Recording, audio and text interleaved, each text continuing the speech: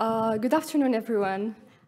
So today I will be presenting some examples of creative and unconventional uses of Wikimedia Commons in order to lead us to a better understanding of built heritage, especially built heritage like monuments, cities, etc.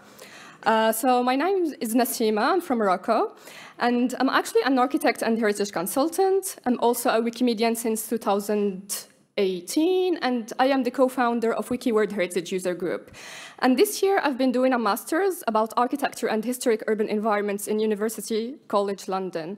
And actually I'm giving you all these details because it's the combination of these profiles that led me to exploring these uses of Wikimedia Commons. So in this presentation, I will start by 2 introductory questions, and I hope that you will be reactive. They are very simple. Then I will share some thoughts on built heritage based on my experiences. And then I will present an experimental project through which I will explain these 2 examples of unconventional uses of commons. And finally, I hope that we will have some time for discussion. So the first question, first of all, are there any people that are very active on Wikimedia Commons here? Great. So what do you think is the ultimate purpose of your contributions on Wikimedia Commons? Why do you contribute?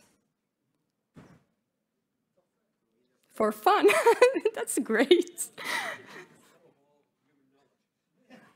Yes. Documenting. Very good.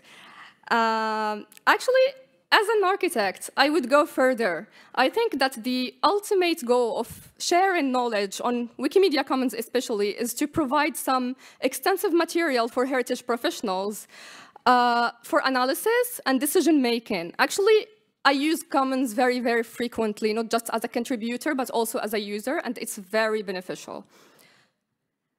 The second question is, when I say Wikimedia Commons, heritage, monuments, what comes to your mind first? Yes, great. This is exactly my answer. Actually, Wiki Loves Monuments is the most well-known campaign in the Wikimedia sphere, and it is a great campaign. It helps us collecting millions of photos, maybe, of multiple monuments around the world, etc. But actually, I think that Wiki Loves Monuments is not enough, and it is very reductive when it comes to built heritage, and why. So I will share some thoughts about what is built heritage from my perspective as a heritage professional. Beyond the monuments that we see, the facade, the building, the material, the forms, etc., there are many other components. There are the textures that we touch when we touch a wall, when we touch a window, when we touch anything in this building. There are the sounds, there are the memories and emotions that this building triggers among us. There are the smells, the stories, the rituals. There is a whole set of intangible and tangible components that are related to these buildings or cities and that make them very different from any normal building. So just remember your hometowns and cities. There is a huge difference between the emotion that you have from a heritage building, a historic building, and a very random building on the street. And actually, these elements are what make the importance of heritage and what make heritage being so. It's not the beauty of the building, but the meaning and the experience that it has for people. So I think that our interaction with heritage is based on this and not just on the visual aspects of this built heritage. Therefore, I think that we perceive it through 3 different levels. The first one is this visual perception that we all document on Wikimedia Commons.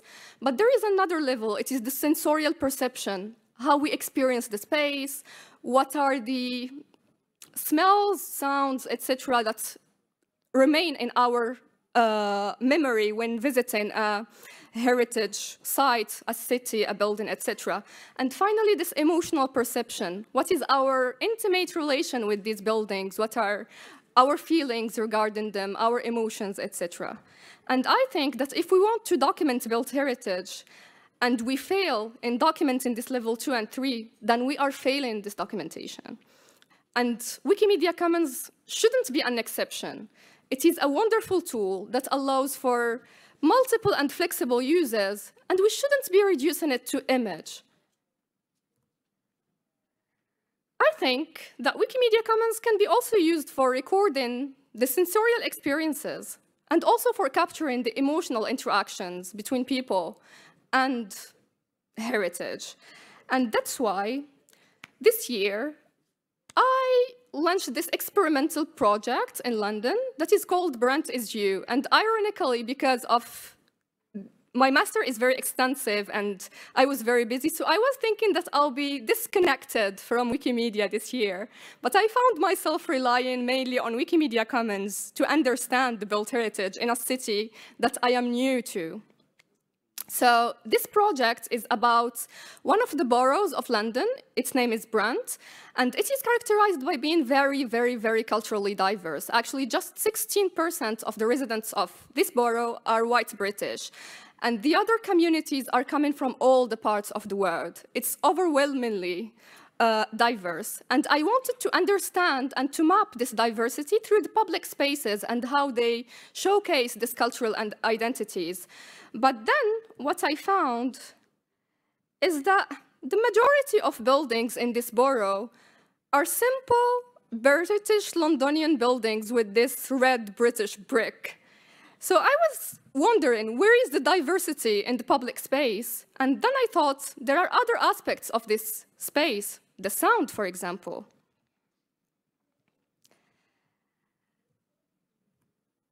And that's how came the idea of shifting from the image to another component to document the space. And I thought about sound.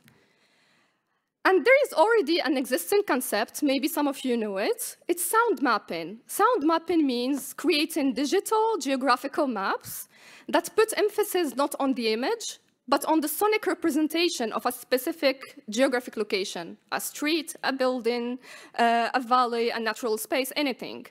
And sound maps in cities are created through this association between landmarks and their soundscapes instead of their images. And it can be very, very, very useful and give information that the image cannot give. And here is an example. Those three buildings exist in the borough of Brent, and they are very similar. If you remove the entrance plaques, for example, you cannot tell that these buildings host different activities belonging to different communities. But if we use the sound mapping, the difference between them will be very, very drastic. So using Wikimedia Commons, I uploaded the sounds that I could hear within these buildings. And using Wikidata, I generated this very simple map just of the names of the buildings, and where I showed just the names of the buildings and their soundscape instead of image.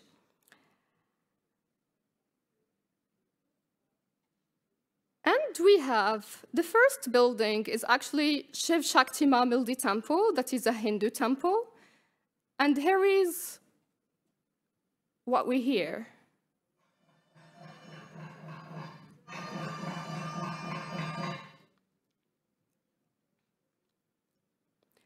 The second building is the Eritrean Orthodox Church. And the building is very similar to the first one, but this is what we hear.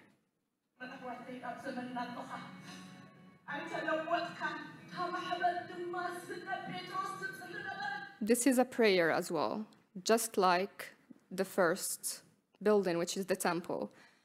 And the third one is the Islamic College of London. And we have, once again, a very different sonic experience.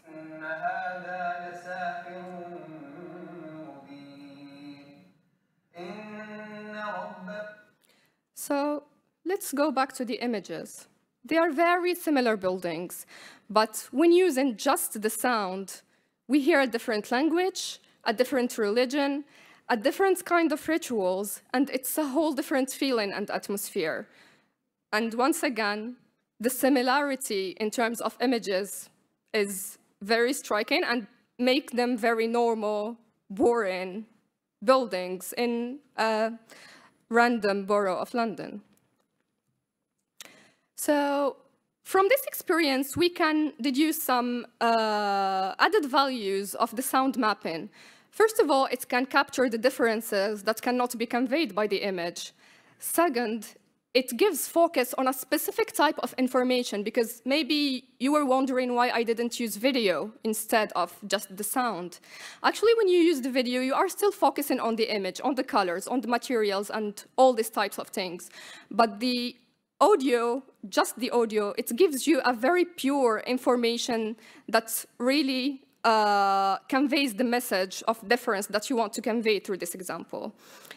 Then I could use it in this project to differentiate between authentic and touristic places.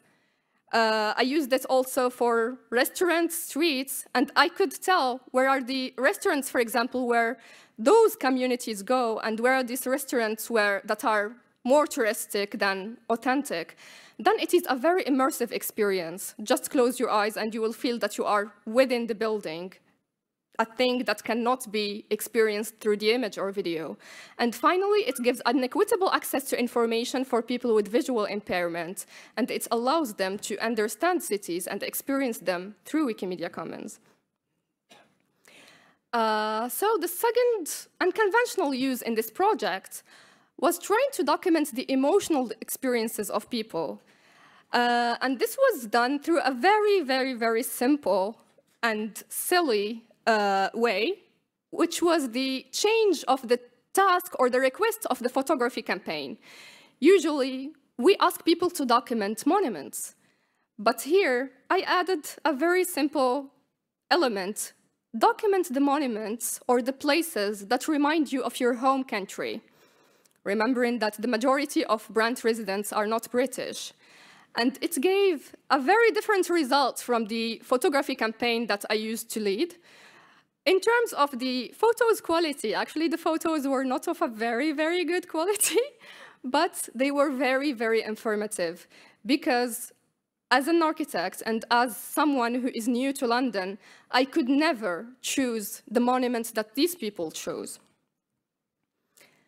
And here is an example. So these two temples are in Brent. They are Hindu temples. According to you, what was the temple that was mostly highlighted by participants? With the blue sky or with the gray sky? The blue sky. I would also say blue sky, because even the architecture is Indian and you feel that you are in the country. But no, the participants highlighted the other one. And when I asked why, I asked people who live in the area, and I visited the two, I found that this beautiful temple with the blue sky is more touristic. It is a touristic landmark. And the other one is very, very authentic. I visited it during like a ceremonial ritual, and the way people were talking to each other, were interacting with each other, you would say that they are one family. And it was very small, very cozy. The smell was very sparkling, unlike this big monument. And therefore, I understood that heritage is not always, or landmarks are not always the buildings that are big and beautiful and with expensive materials, but they can be very, very simple buildings where extraordinary things can occur because of the people inside. So the added value of this emotional mapping was, first of all, identifying what is really meaningful for people. If we want to tell what heritage is important than other buildings, we should refer to people. Then providing guidance for preservation projects, because as architects, we should rely on what is important for people instead of what is aesthetical for us. And finally, a better understanding of the communities that live in this area. And thank you.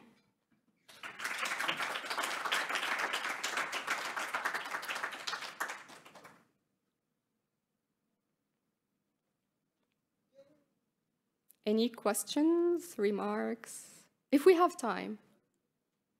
I have one question to the feedback about the picture. From whom came this?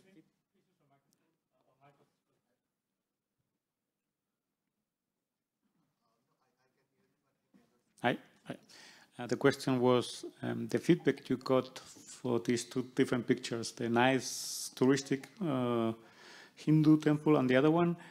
From whom did this feedback came? I mean, was it people living there, or because, I mean, as a person who does not know these places, I wouldn't go for the one on the left. Yeah, actually it was from people living there, and to advertise the campaign, we collaborated with local NGOs in the borough in order to attract participants. And also we created an Instagram account that was advertised only among the area of Brand. And also we required from the participants in the campaign page to write an extensive description about their relationship with this monument. Okay, that's an explanation, thank you. Yes, please.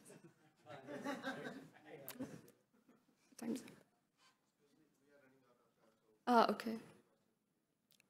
No questions? Or I can ask. So just a quick question. What is the first step for someone who is interested in doing this in their own area?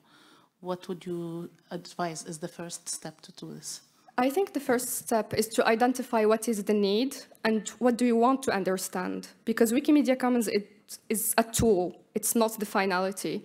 So just start by the information you want to get and then try to find what are the tools provided by Commons that will allow you to explore this subject.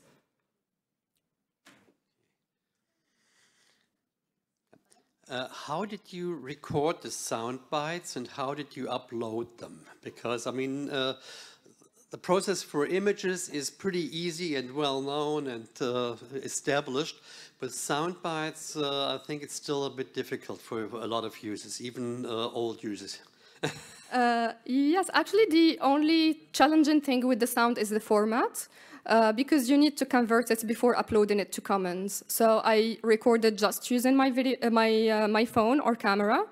Then I converted the sound to OGG, and I uploaded it on Commons just like any other photo. And on Wikidata, there is a property called audio, where I put the file.